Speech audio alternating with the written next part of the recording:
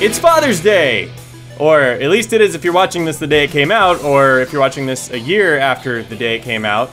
Anyway, I wanted to do something special today to remind you to go appreciate your old man, so I thought I would tell you about some of my favorite dads in video games. I doubt I'd actually be the same gamer I am today if it weren't for my dad. The first system I ever got to play on was his Atari 2600, which features games such as Help the Green Blob Not Die or Something, Chase Some Cows, Golf, Gorf, Mega Mania, and two white lines hitting a white square back and forth. And it was actually someone from my dad's work that sold me an NES along with Mario and Mega Man! I remember that whenever I played Super Mario Bros., I always thought Mario looked just like my dad with the whole hat and stash combo, which is kind of his signature look. Yeah, that's me. Anyway, I'd like to dedicate this video to my dad and all the dads out there. Here are my top 5 favorite dads in video games. Number 5! Bowser. I don't know if I'd really consider Bowser a great dad, but he certainly knows how to spoil his kids. In all the Mario games they appear in, the Koopa kids each have their very own Castler airship and a powerful magic scepter, and a badass line of racers in the Mario Kart series. Not to mention, Bowser frequently attempts to kidnap Peach to stand in as their mother figure. Who better to be King Koopa's bride than the Princess of the Mushroom Kingdom? He's just looking out for his kids is all. Super Mario World on the Super Nintendo was one of my absolute favorite games to play back in the day, and I always thought it was really cool that all the bosses were just Bowser's psychotic children. Even though they were evil, they had this whole family togetherness thing going on that kind of made you appreciate the fact that they wanted to kill you.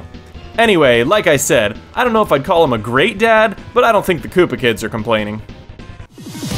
Number 4. Dr. Light.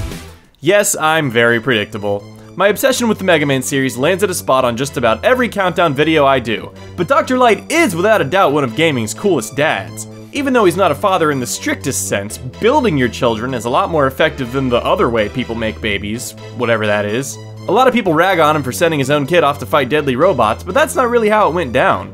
I think most of you know this story by now. Mega Man was originally named Rock, and he had a sister named Roll. They were Dr. Light's assistants in his lab and home until the day that Dr. Wily declared his plans for world domination, at which point Rock volunteered to be converted into Mega Man, and the rest is history. Dr. Light clearly cares for Mega Man and helps him a lot along the way and provides him with power-ups, including an awesome canine companion named Rush. And if you really want to talk parenting, he even scatters capsules containing his own hologram and AI to guide his final creation, Mega Man X, 100 years in the future. That's dedication. Number 3. Hagger. Meet Final Fight's Mike Hagger, the mayor of Metro City, former pro wrestler, and father of this hottie. When the Mad Gear gang kidnaps Hagger's daughter Jessica, what does he do? Call the police? Hire a detective? Pace around his kitchen with a box of tissues waiting for a phone call with some good news? Hell nah! He's gonna walk all 297 pounds of his 6'6" ass out onto the street and start trashing thugs until he gets his daughter back. That's what a real dad does. He takes matters into his own hands. Take that, Doug! Eat pavement, Simons! Say hello to the ground, bread! Yes, Mike Hagger is one terrifying father, and like all great dads, he rocks a mustache. Number 2! Sparta. So I told my friend Klashe about this video idea and asked him for suggestions on what dads from video games I should put in it, and he suggested Sparta from Devil May Cry. Now, I thought it was a great choice, but I don't know all that much about him, so I'm gonna let him take this one away. Sparta, the Dark Knight from the Devil May Cry series. Father to the protagonist Dante and his antagonist brother Virgil. Demon. Father. Badass. Now, on the list of mythical creatures that might make a good dad, Demon is probably not very high. But Sparta isn't just your average demon, and he's not your average dad either. And he's awesome in 2 different storylines. In the reboot DMC Devil May Cry, he falls in love with Eva, who's an angel, a forbidden romance that he escapes from Mundus, the Demon King, to pursue, hiding themselves away in the home he built for them called Paradise. After Dante and Virgil are born, Mundus finds them and exacts terrible vengeance, ripping out Eva's heart, but Sparta fights on, whisking his young sons away and hiding them amongst the humans. Afterward, as he fights back, he is captured by Mundus and condemned to eternal punishment and pain for his transgressions. Presumably with his only consolation, the thought, at least I did right by my sons. At least I did right by them.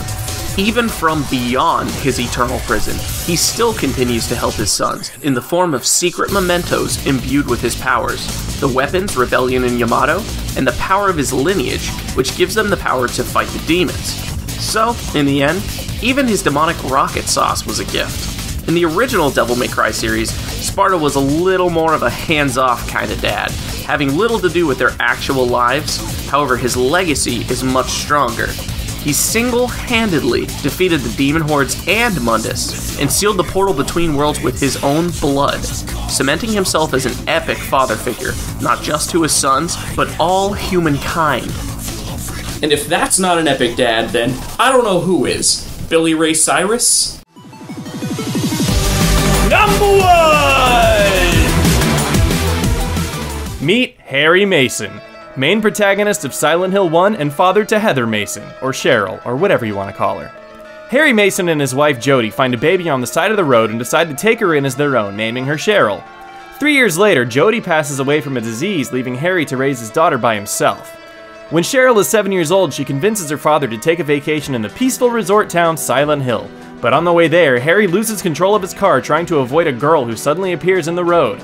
When he awakens from the wreck, his daughter is missing. It's then that through the sheer love for his daughter, Harry embarks on his journey through the twisted nightmare world of Silent Hill in order to get his daughter back. Well, it turned out that Cheryl was actually spawned from a girl named Alessa Gillespie who had drawn Cheryl back to her using their psychic link or something. Basically, Cheryl and Alessa fuse back together into a being who gives birth to another baby, whom she presents to Harry to keep as his own, which he does, and he names her Heather. So let's recap that. He raised a kid that wasn't even his own as a single dad. When she went missing, he went through the equivalent of hell to get her back.